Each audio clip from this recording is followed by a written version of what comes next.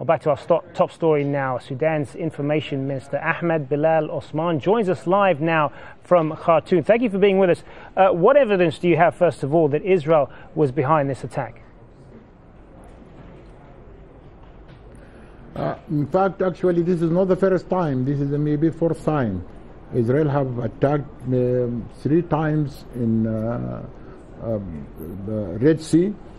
Some of our citizens twice, and some of the caravan some people, they saying that they are taking arms to Gaza, and they kept silent first, and after some time they confessed.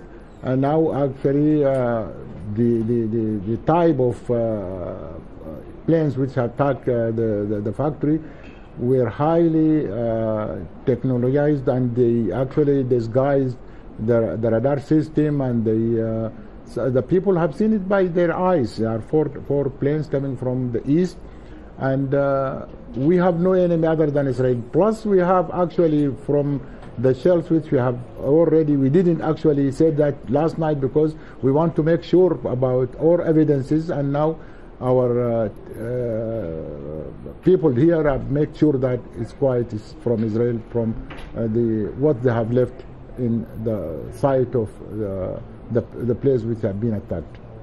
Well, you mentioned in your answer that you think Israel has been responsible for previous attacks in Sudan. Why would they want to attack this particular location, do you think, if that's the case? Yes, actually the Israelis said that in their Minister of Defense 2 years ago. They said that Sudan is a potential danger to Israel.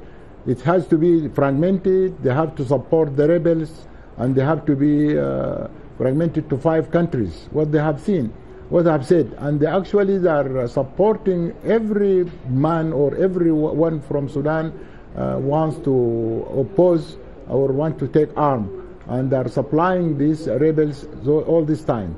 They was have seen, and now I think they think that this factory supplies our army with all what needs from the weapons and these things, and by attacking it they are going to weaken the government and to make easier for the rebels to take over.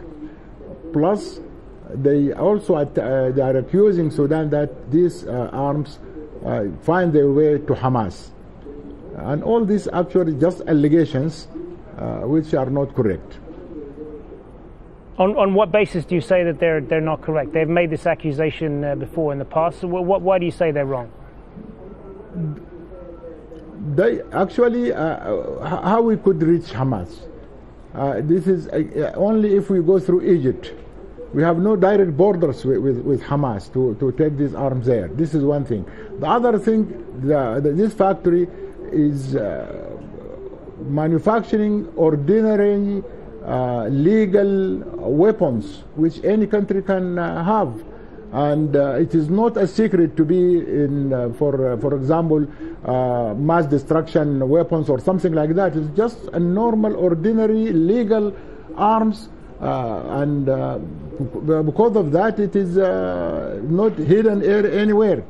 All right. Well, and sorry to interrupt. So we've talked a lot about the possible motives that Israel may have for wanting to attack this installation. But what concrete evidence, what physical evidence can you present that Israel was behind this particular attack?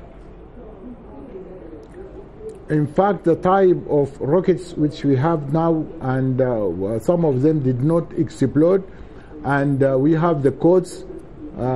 We have seen the planes directly, and this is recorded, and all these evidences we are going to take and to the International Security Council, and we will show it to all the delegations of the diplomatic court here in Sudan, and plus that we have to reply, because this is too much. This is the first time they have done this. We have our right to attack the interests of Israel wherever this is a legal target for us from now on. You earlier told a news conference, and I'm quoting you here, you said, "We reserve the right to react at a place and a time that we choose. What exactly did you mean by that? Is that what you're referring to? I wouldn't go in details for that. I wouldn't go in details for that. And in fact, they know what we can do. Definitely, we are not going to attack Israel there, but we have the means. We have the means of how we can reply. They killed our people. These are not sheep and are not cheap. And we know we can how to retaliate.